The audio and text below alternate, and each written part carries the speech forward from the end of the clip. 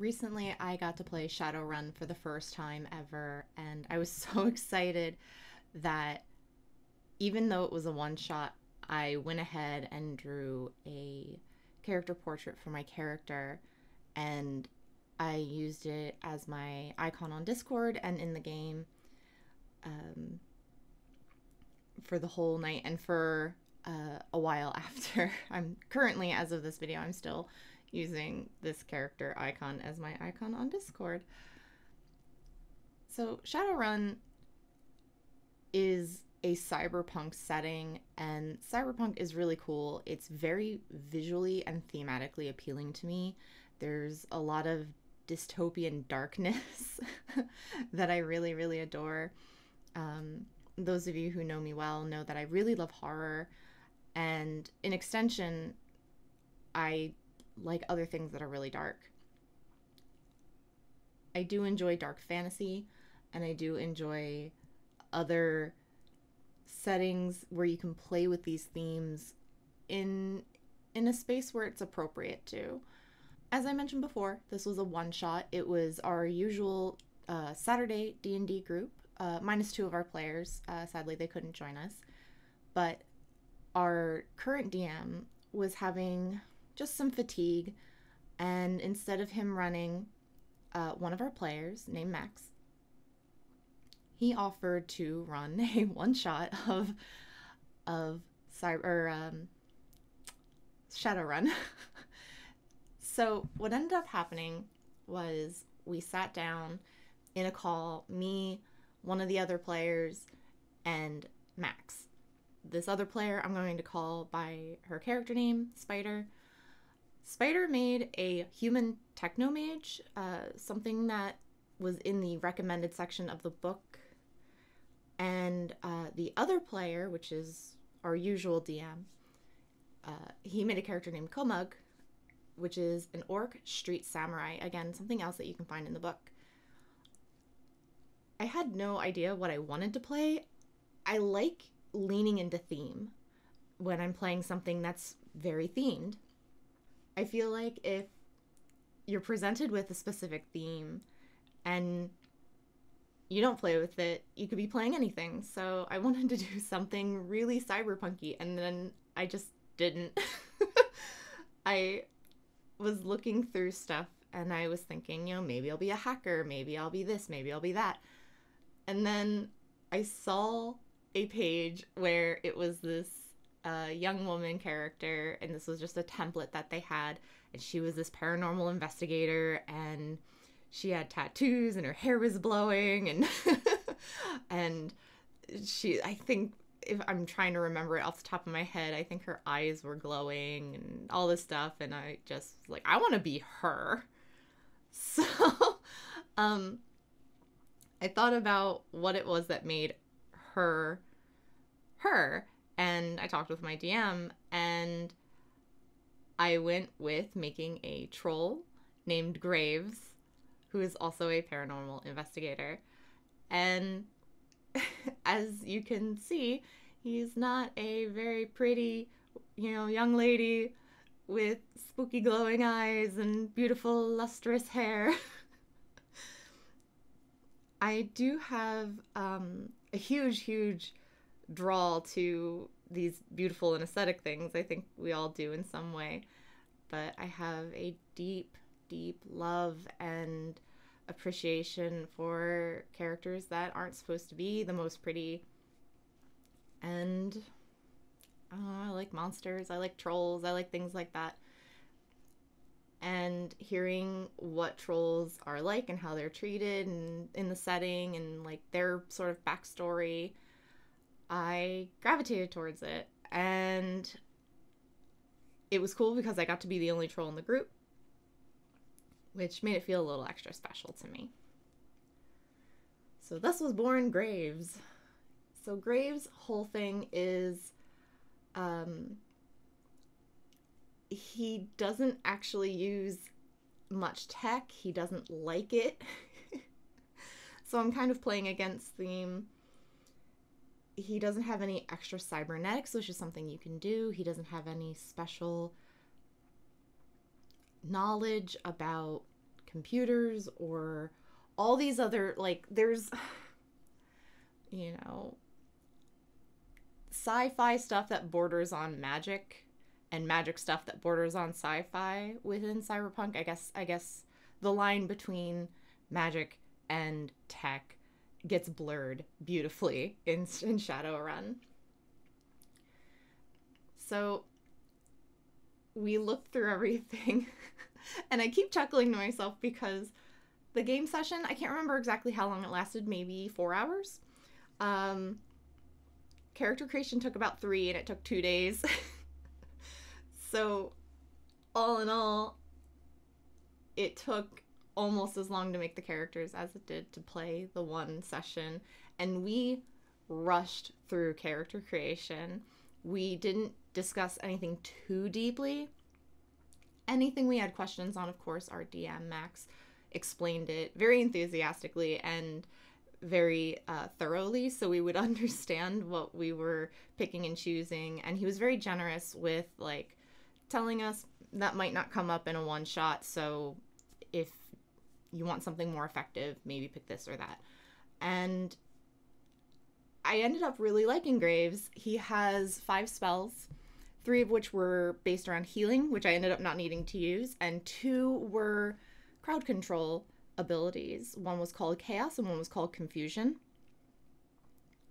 Both of those spells basically do the same thing, only one affects things that are physical and one affects things that are, I believe it's called mana-based. Anybody that knows this system, I'm so sorry if you're cringing at my inability to remember specifics.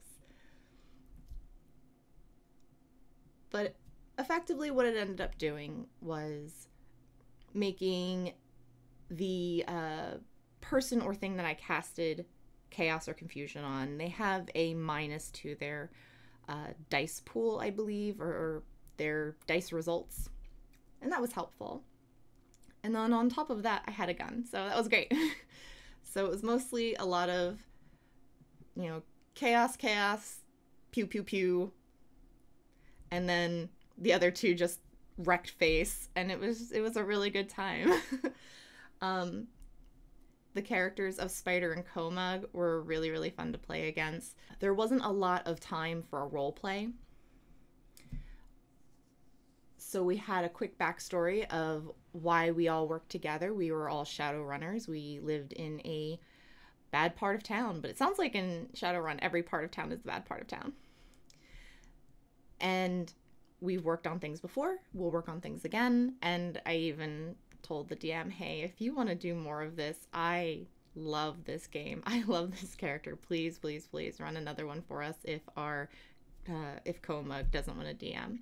Playing Shadowrun with Max as our DM was extremely cool. I have played a D&D game with Max before. He was our DM for a few years in a setting that I love to refer to as Mad Max, but at winter, or perpetual winter. And that's a story for another time. But this one shot and with the old D&D game, Max puts a lot of love and care into building his maps, making his NPCs, even throwaway NPCs that we like met and had to kill in combat right away. The voices that he used, the lingo that these characters used, all made the world feel so much more alive. And I love role-playing and I love tabletop gaming, and having people that are just as passionate about it makes it all the more worthwhile playing. So the story that we went through, us Shadowrunners, we were drawn out due to a disturbance out of our little building that we were sort of squatting in for a while and running our business out of. And when we went out, we noticed that there was somebody being kidnapped, and it was just some local gang called the Halloweeners, which I don't know if they are specific to Shadowrun or something Max made up, but they were really cool. And we saved her, and she told us that she was in this part of town looking for some Shadowrunners.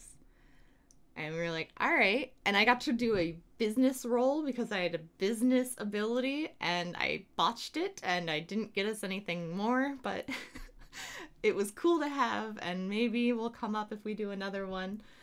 And we all agreed to work on this job. In short, the job itself was to infiltrate a building and destroy some of the stuff that they were working on there. Something about Shadowrun's world that is very unique to it, as far as a tabletop setting.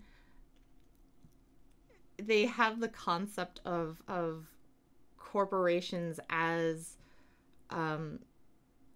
they're their own sort of location. If you were to step onto corporation land, everything is up to them. You play by their rules on their land, I guess. I'm not really sure how to explain it any better, but if there was a disturbance, instead of them calling local police, they use their own police within corp land. It's it feels very appropriate for the times we are living in, and I firmly believe that the people that designed this game and made the lore for this game had very, very strong political opinions, and it's reflected how they feel about a lot of things in the world, and just how they feel about corporations, how they feel about the state of the world, how they feel about everything. It's a lot. It's very dense, and I'm sitting here wondering, what should I share? And it's better if you look into it, because if this sounds even remotely interesting, do some reading on it. It's really good. So we go into this building, we head on up to the top floor. There was some fighting, there was some trickery, there was no sneaking. We could not sneak at all. But we get up there and we find this room, and they're running experiments on people, and it's again, like I said, it's pretty dark, and it was really great to complete that adventure. And like any adventure in a tabletop game, it was very cathartic and very fun, and definitely something that was, while similar in concept to any of these other tabletop games, very unique unto itself. So with this art, I'm really happy that I did it. Just a little comment on the art itself. I've been working really hard lately, and I've been drawing a lot more regularly, and I've been getting a lot of feedback, and I asked some friends for advice, and I'm playing with how I do my inking. I do a lot of thick, dark outlines, and I don't want them to be bland and flat, and that's how I've been feeling about it lately. So I'm really happy with the hash marks or cross-hatching in here, and some of the stuff I've been doing with that. And the lighting, I really just did quick lighting, because by the time I was finished this, I was actually streaming this, and it was way past my bedtime. I was so tired. I think it was about another hour that I stayed up and I just worked on this just to get it done, just so I'd have it. I kind of went back and forth. I was working on some comic pages too, and I just couldn't focus on that. I wanted to get this done so badly. So I stopped and came back and stopped and came back. And I almost didn't ink it. I was going to paint it. I just, every stop along the way, I thought, this is it. This is where I'm going to leave it. I'm not going to play with it anymore. And then I was like, well, no, maybe one more. And this is what I came up with. Normally I like to add some deeper shadow values, maybe a better rim light than what I have here. I think that's what it's called, or bounce lighting, the one where it's around the edge. I wanted to do a little bit more of that, but I think I'm just happy with where it is, especially for what it is, especially for the fact that I was only using it once. So I feel like I got to apply a lot of stuff that I learned recently to this piece, and I'm also applying some of these inking effects to my comic. So I'm really happy with it. And that was my first Shadowrun experience. I hope it was coherent. If you're even remotely interested in playing Shadowrun, it is hard to make the characters, so maybe find a veteran and just try it out. It's really, really cool. And thank you for watching this video. If you are interested in, the comic that I mentioned or in the streams that I mentioned, I do have links below. Please do check them out. Thank you again, and I hope you enjoyed. Take care. Bye.